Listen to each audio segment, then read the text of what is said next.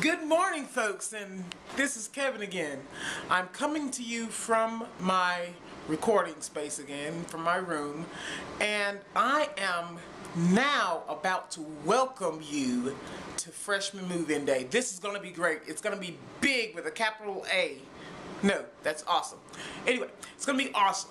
And this is the opportunity, this is the chance that the Residence Life staff gets to meet the freshmen for the first time face to face.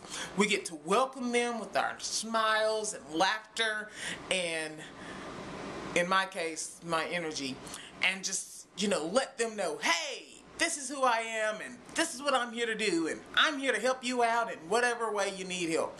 And so this is the most critical day, the most wonderful, awesome, best day of the year, because this is the start, and we love new beginnings and new starts, and this is one of those, and we're so excited.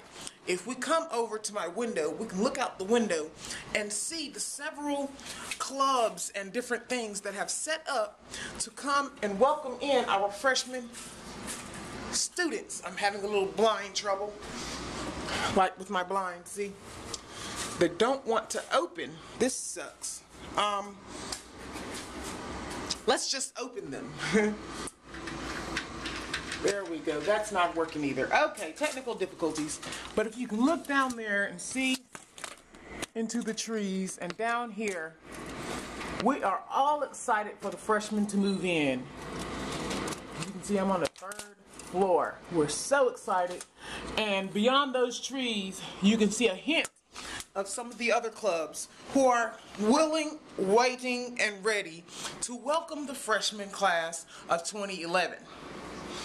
And pretty much I'm sitting in here waiting until they get coming in.